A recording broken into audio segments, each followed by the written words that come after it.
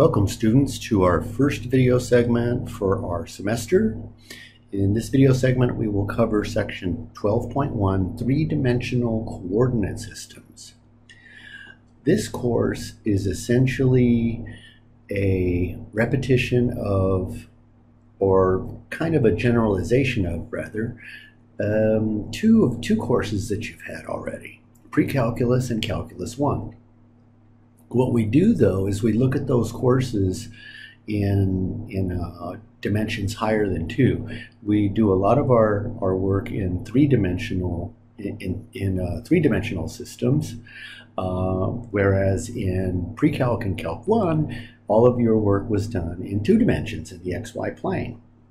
Okay, so to review with you a little bit of terminology first, most of Pre-Calc and Calc 1 took place in what's called R2.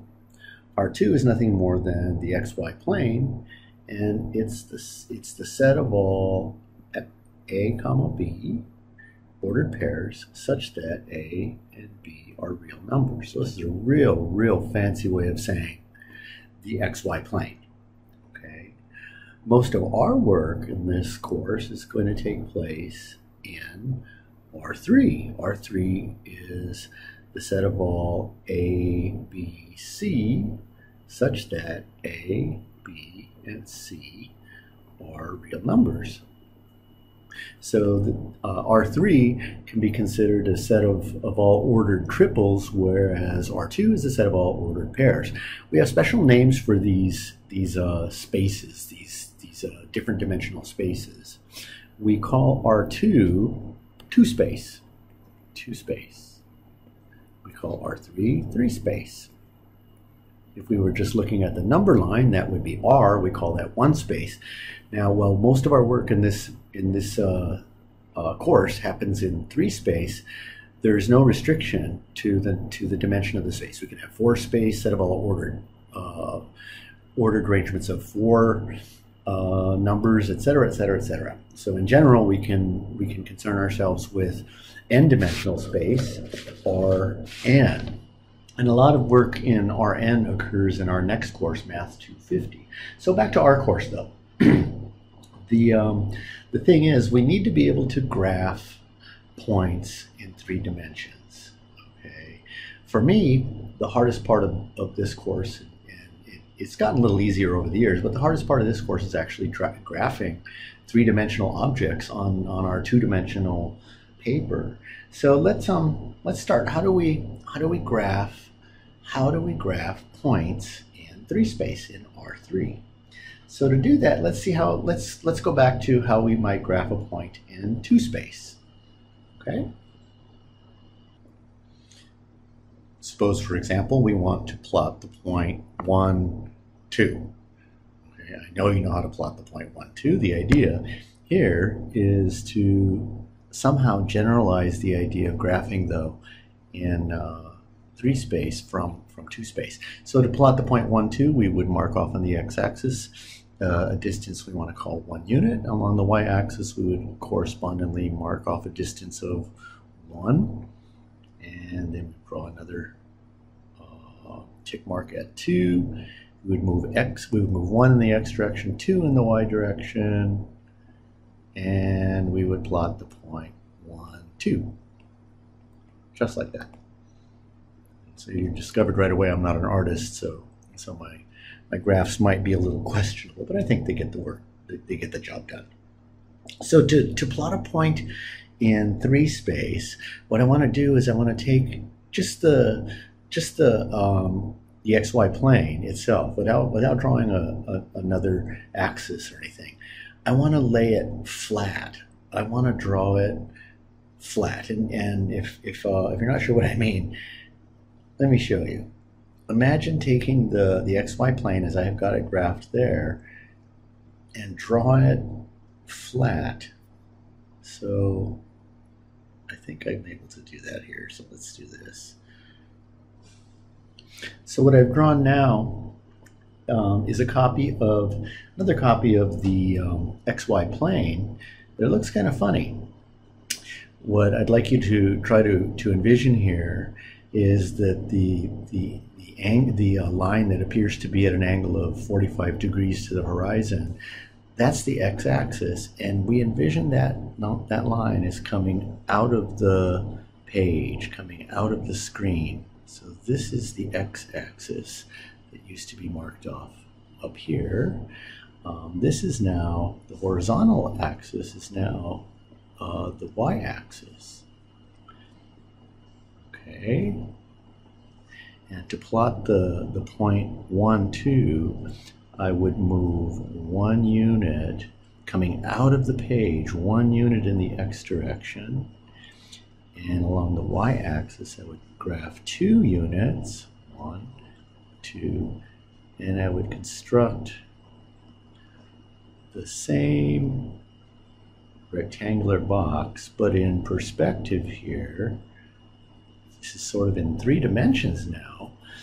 I would plot the point 1, 2 as this little point in the corner of the box. It's the exact same point that I graphed earlier. I'm trying to fix my earlier graph. A little better, I think I can do this. Not that much better. It's the exact same little box, the exact same little corner point representing 1, 2, but it's drawn flat. It's drawn flat. Now, what I want to do is consider now in 3 space plotting the point 1, 2, 3. Okay. In this point, the first coordinate is the x coordinate. The second coordinate, that's the y coordinate. And the third coordinate is the z coordinate. So we're going to need another axis. So what we would do is we would draw another axis, which we'll call the z-axis. And the z-axis will be drawn vertically, straight up. If I could do it. Let's see. Still getting used to this surface. Most of my career I spent drawing on a whiteboard or chalkboard. So let's see. My surface is going to allow me to do this. I need another axis. I need another line. So here's my line. There it is, coming straight up. That line is the positive z-axis. The positive z-axis. And then to continue on our point, or plotting of the point 1, 2, 3, we would mark off on that z-axis 1 to the vertical axis, actually straight up and down, 1, 2, 3, 1, 2, 3. And then where we left off with the point 1, 2 in the xy plane, we would move up 3 units. The way we would actually do this to be really, really accurate is instead of constructing a rectangle to plot the point 1, 2, we're going to construct a rectangular box to plot the point 1, 2, 3. So all of this is taking place in 3 space now. All of this is taking place in 3 space. What you should see happening, forming before your very eyes, is a small rectangular box in 3 space. Okay. The origin is represented by the ordered triple 0, 0, 0. So to plot the point 1, 2, 3, you can imagine moving, I'm going to change colors here, make things show up a little better. Moving 1 along the x in the x direction, 2 in the y direction, and 3 units going along the edges of this little box, 3 units vertically upward to get to the point. So again, we've moved 1 unit along the x direction and the y direction, 2 units in the z direction, 3 units, and that gets us this point. 1, 2, 3. It takes some getting used to. I think you're going to be able to lock onto it mentally I'm able to lock. I was able to lock onto it mentally much more quickly than to do it physically. After 30 years of teaching this course, I still have problems graphing. So, and that brings up a good point. On your exams and on homework and stuff, I don't expect that you're going to come up with really precision drawn graphs in 3-space. Some people are going to be able to do that. Some people are just natural artists that way. I don't think most of us are. I think most of us have a hard time doing this in drawing in 3 dimensions. In any case, this is how we would plot a point in 3-space. Okay, and you're going to have some homework to practice with this. There's a little bit of a discussion that needs to take place about that third axis. You notice that I drew the third axis, the positive direction, upward, and why not have the positive direction downward? Well, we have to make a convention about how we're going to do that. We have to all agree on how we're going to orient the axes. And the way we orient the axes is given by this thing called the right-hand rule. If you've had physics and you've studied vectors and stuff, you know what that rule is already. But that's the right-hand rule gives us a way of deciding where the z-axis is once we've decided where the x and y-axes are. The way we imagine, or the way we decide on the direction for the z-axis is this. So what you're seeing is the positive x, positive y, and positive z axes. So it's very, very common to put the positive x-axis coming out of the page or out of the screen. Okay, now it's also very common to put the positive y-axis in the same position as you would have had the positive x-axis drawn in 2-space. Once we've done that, we use something called the right-hand rule. The right-hand rule to decide on the direction of the z-axis, whether it points upward or downward. And here's a description of that. Imagine taking your right hand right now and pointing it in the direction of the positive x-axis, and then curl your fingers toward the positive y-axis. So push your fingers in the direction, point your hand in the direction of the positive x-axis. Now imagine curling your fingers in the direction of the positive y-axis. The direction in which your thumb will be pointing, that's the direction of your z-axis, positive z-axis. So in this case, the positive z-axis would be going directly upward. And that's a very standard way to decide on where the z-axis is pointing. And this semester, this is the space where we're going to spend most of our lives. Okay, so let's start by, or let's continue by taking a look at how to graph equations in R3. So I'll start with a kind of a review question. Generally speaking, what do equations in R2 represent geometrically? Let me repeat that. So what do equations in R2 represent? You know the answer to this. You may not think you do right now at the moment, but you know the answer. So some of you probably thought of the answer right away. But what do they represent? This is a perfect way to review all of the pre-calc and the Calc 1 that you studied, at least graphically. What do all those equations represent? And they represent curves. They represent curves. Okay, so generally speaking, equations in R2, that means equations involving x's and y's, represent curves. So generally then, what do you expect equations in R3 to represent? In fact, the way I've written this this question is probably a little misleading. Maybe a better way to state this would be, a better way to state this question is, what do equate in R2? Yeah, this is better. I should have thought of this. In R2, what do equations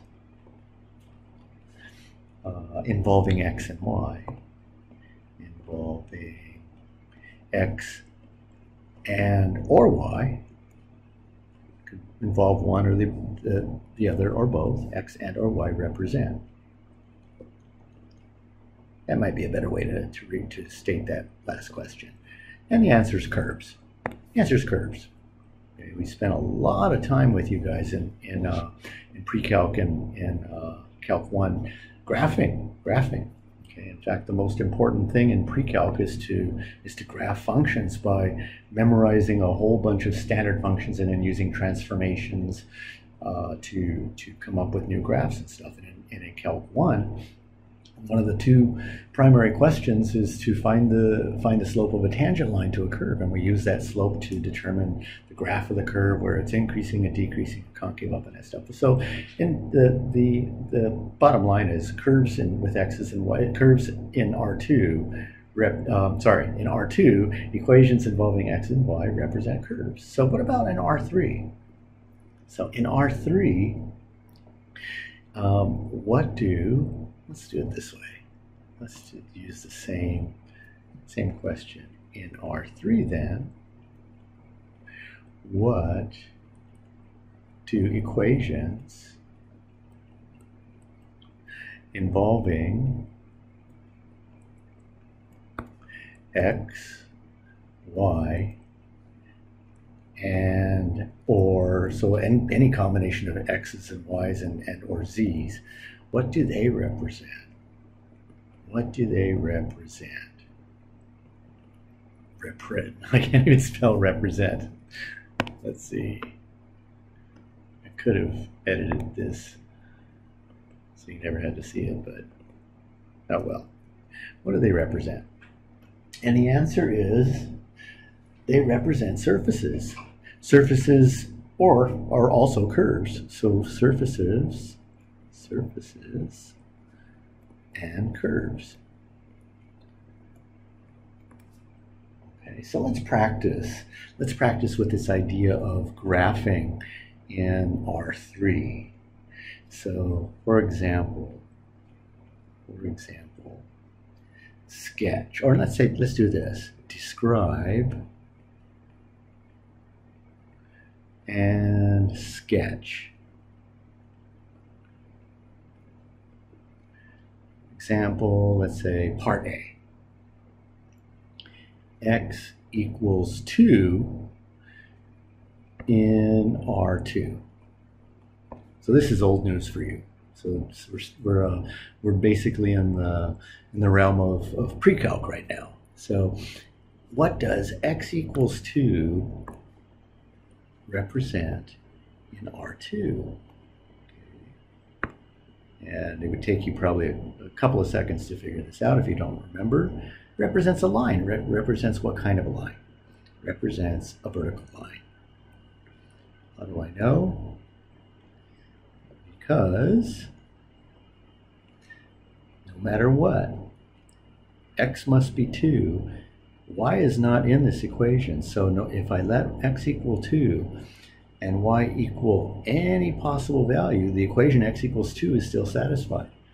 So I can have 2 comma 0, 2 comma 1, 2 comma 2, 2 comma negative 1, 2 comma negative pi. So we get a vertical line. So vertical line. Vertical line passing through x equals 2.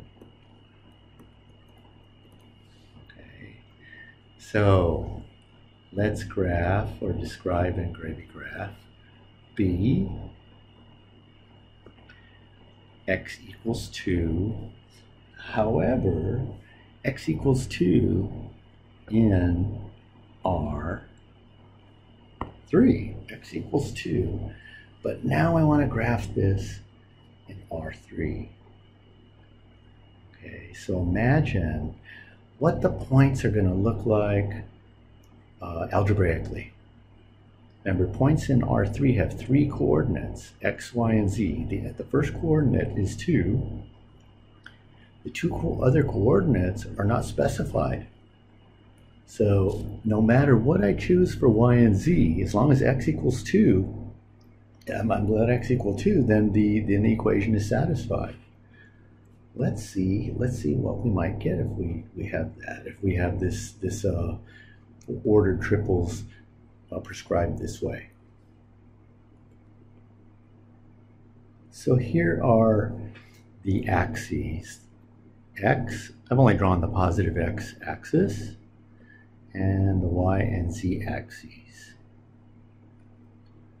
Now, where is x equals 2? Well, x equals 2 is 2 units in front of the yz plane along the x-axis. So here's x equals 2, x equals 1, x equals 2.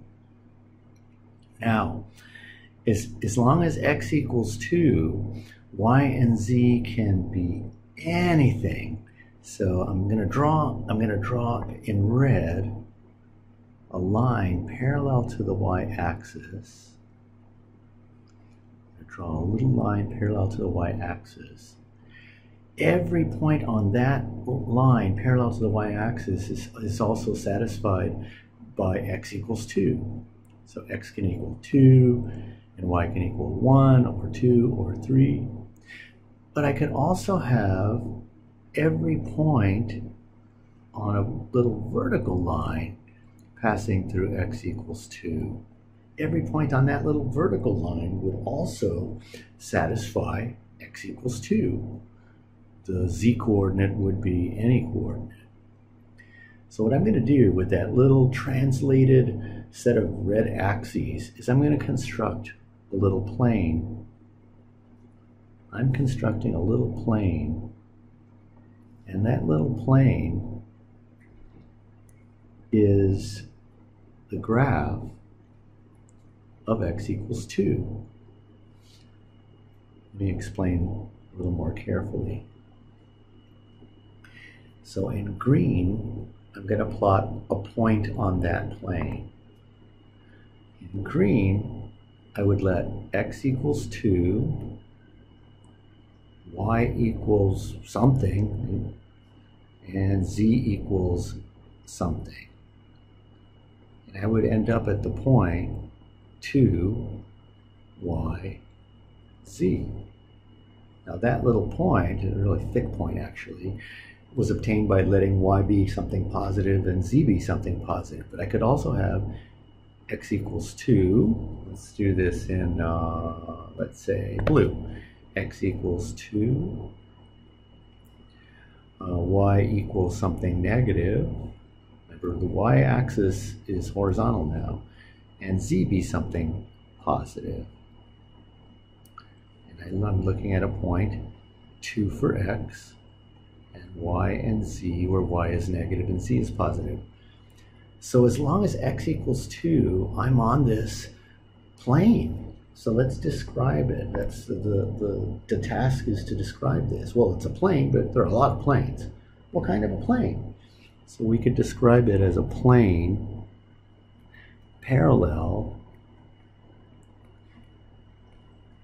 to the YZ plane. It's a plane parallel to the YZ plane, 2 units in front of the YZ plane. There are other ways to describe this. This was just off the top of my head. We could have also described this as a vertical plane. A vertical plane. Vertical quantities move up and down. The z-axis moves up and down. A vertical plane passing through x equals 2. I won't write that down, but that's also a perfectly legitimate answer. A vertical plane passing through x equals 2. Let's take a look at another one. How about something like C, z equals -1.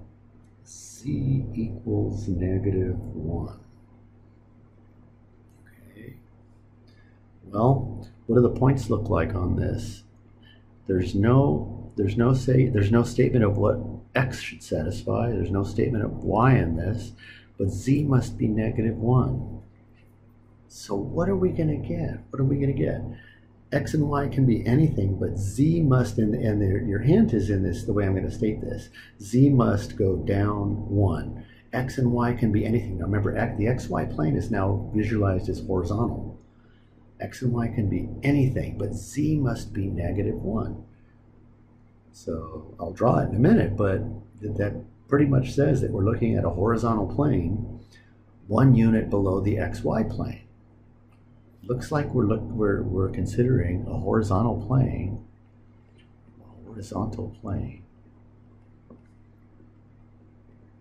1 unit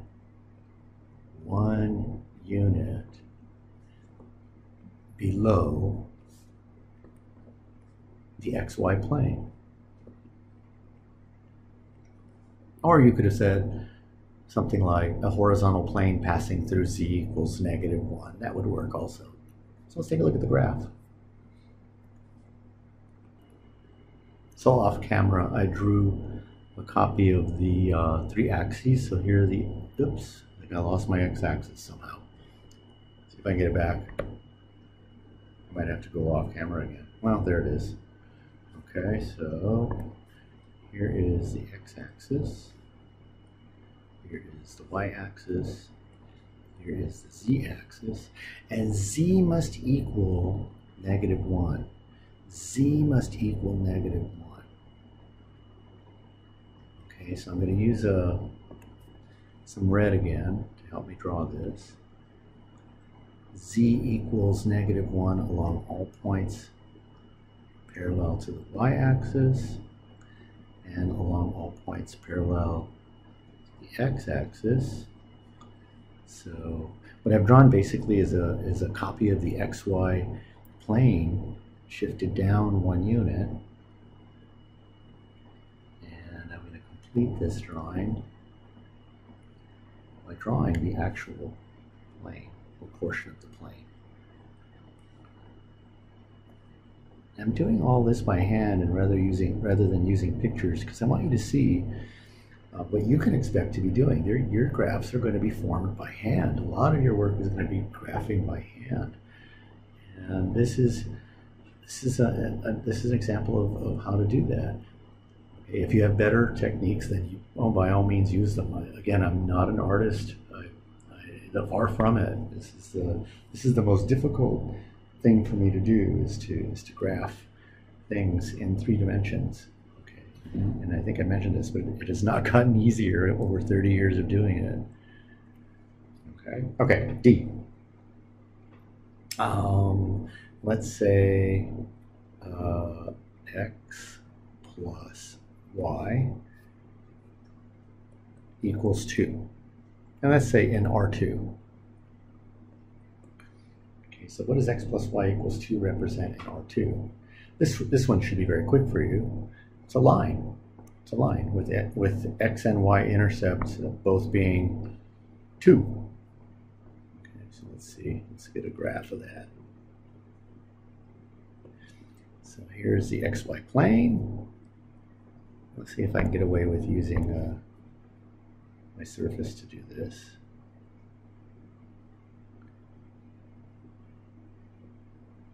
There it is.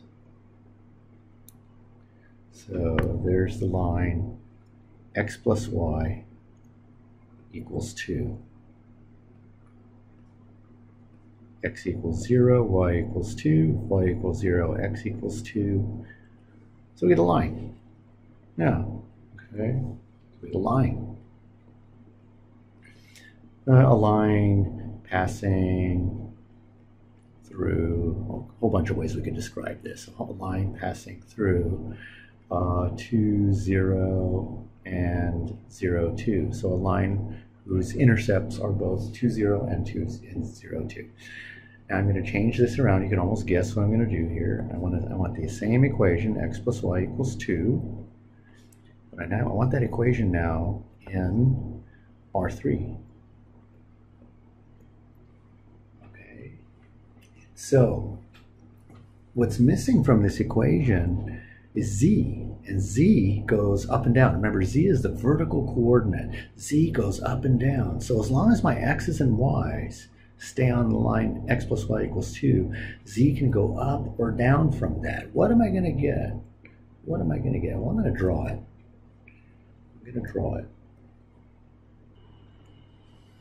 So here are my axes, x, y, z.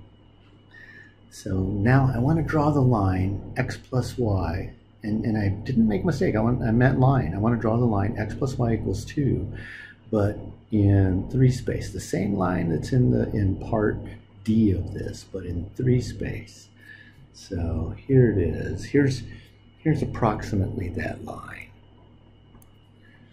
But I'm only going to draw the line from intercept to intercept. So we're just looking at a part of the line. So if I can do this, there it is. So there's part of the line, x plus y equals 2. Here are the intercepts, 1, 2, 1, 2. And definitely every point on that line, and remember the line extends beyond, but every point on that line satisfies x plus y equals 2, but I could also, at each point on that line, also go up or down any amount, and I'll still have the equation satisfied. Okay, so if I can go up or down from that line, I'm looking at another vertical plane. So let's draw that. Let's draw that idea here. So I'm gonna attempt to do that without pausing the video. It's really daring of me, but whatever. Okay, so here we go. Sort of tempting fate by doing this.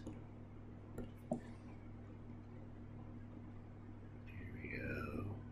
This is sort of okay.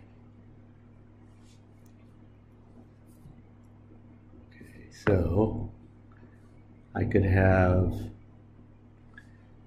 let me do this, I'm going to draw a specific point in red. X, y, has to end up on the line because x plus y equals 2, but I could have z equals anything. X, y, z, where the x and y satisfy being on the line. And I chose to go up, but I could have gone x, y, and then down or anything. So what I'm going to get is a vertical plane. Now, I've only drawn a little piece of the vertical plane. Remember, this vertical plane extends infinitely up, infinitely down, and in all directions following the line x plus y equals 2. However, my description is I get a vertical plane,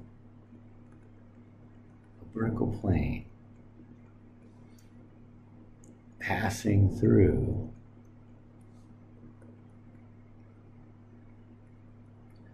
the line x plus y equals 2. That gets the job done. Yeah, that would kind of describe it pretty well, I think. So as I mentioned, equations in R3 generally represent surfaces, and these planes are surfaces. And I'd like to just as an introduction, I'd like to talk about another surface. In order to do that, we need to review something and then extend it into three space. We need to review the concept of the distance formula. The distance formula. Distance formula is something you've seen in a few courses already. If I want the distance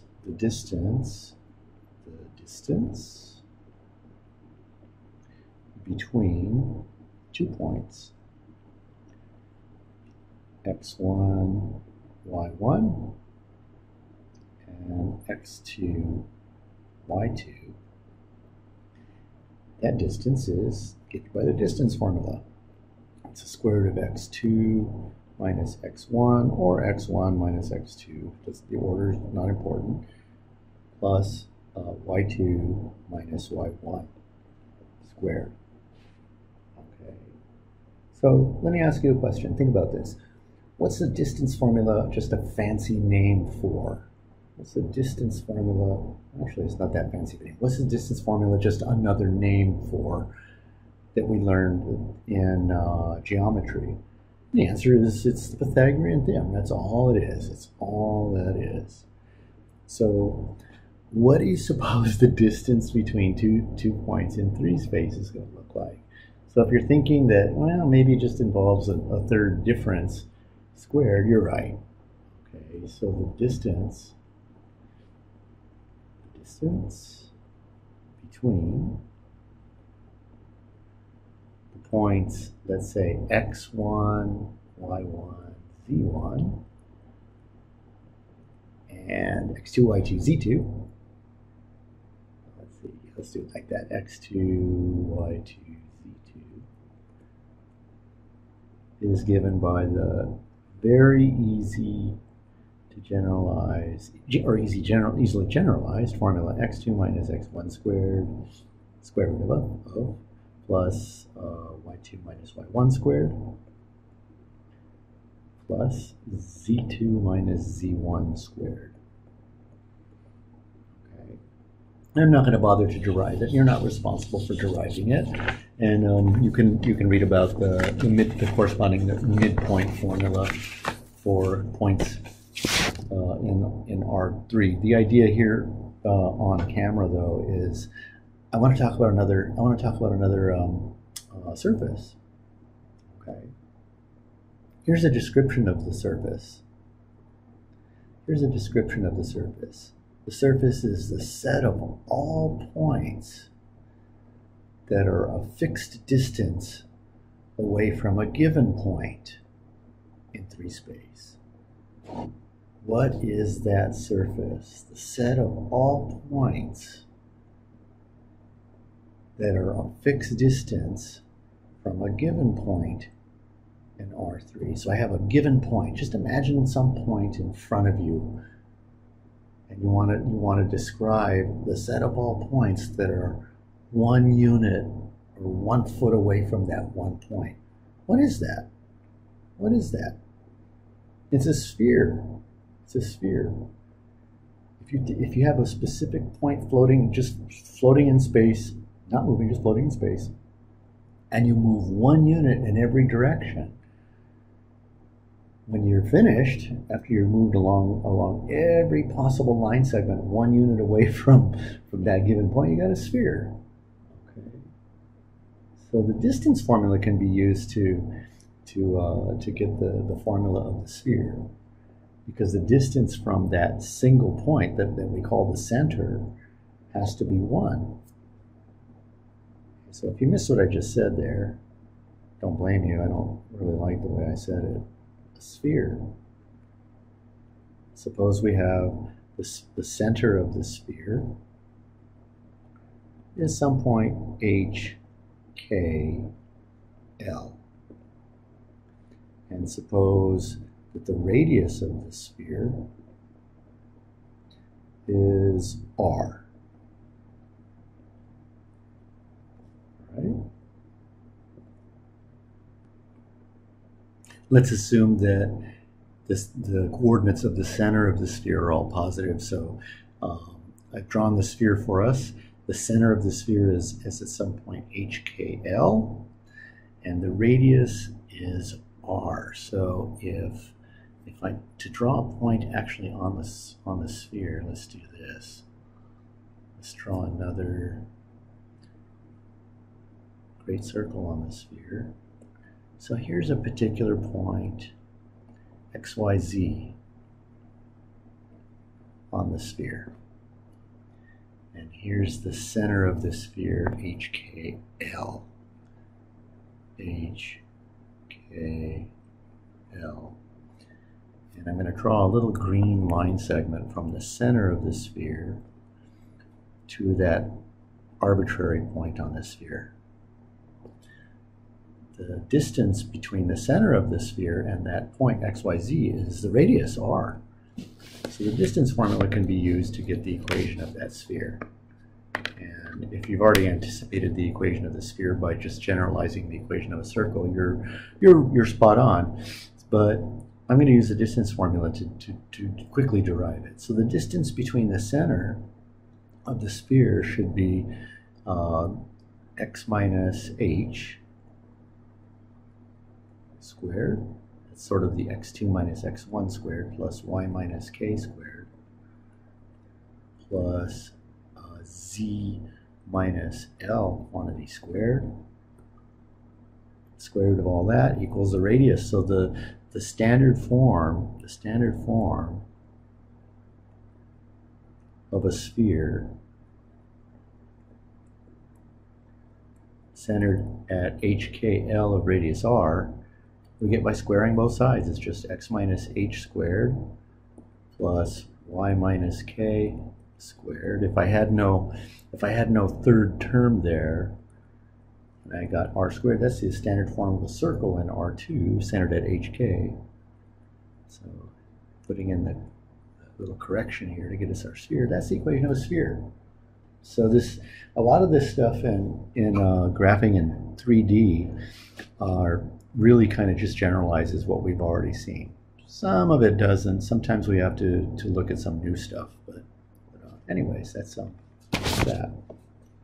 So what if I wanted to describe a set of points?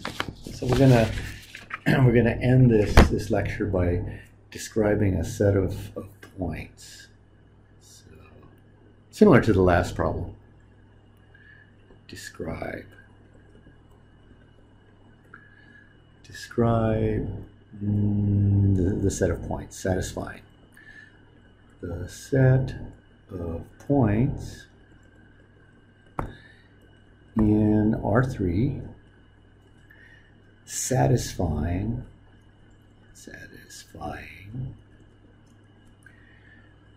this. And it's not an equation, it's an inequality.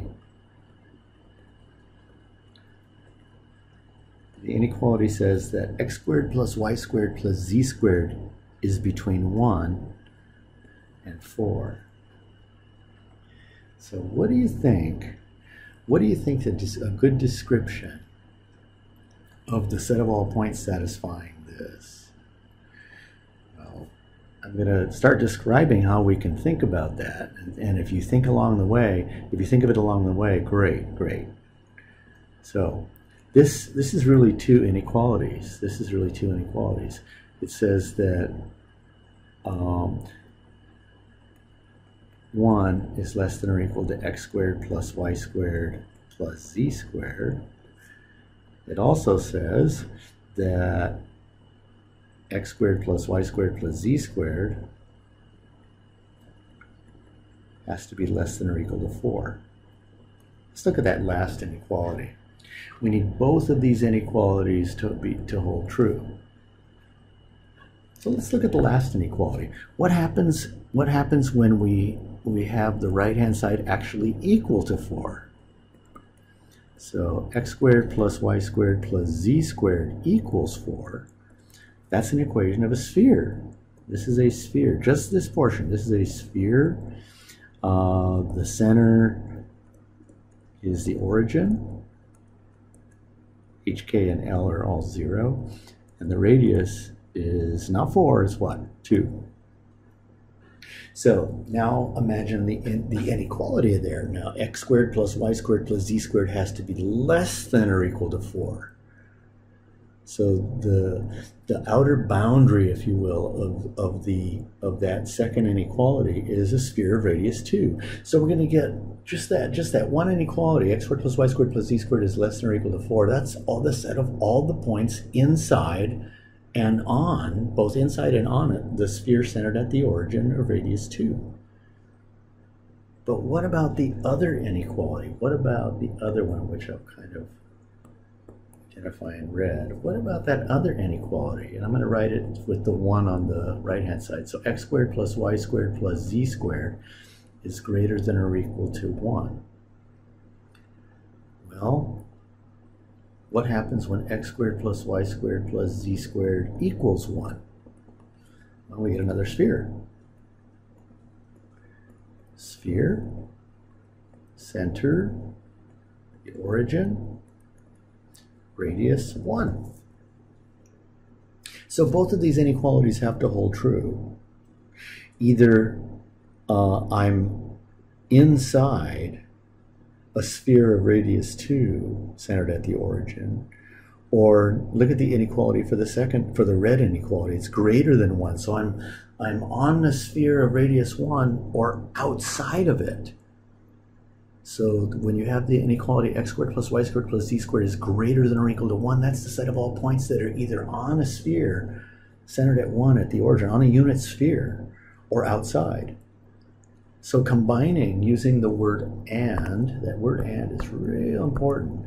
I'm either inside a sphere of radius 2 or outside a sphere of radius 1, both centered at the origin. So what am I on?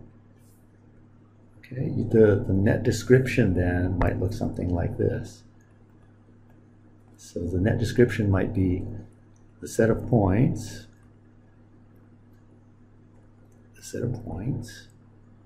that lie between or on, I'll put or on in parentheses. I think we could leave off the parentheses. The spheres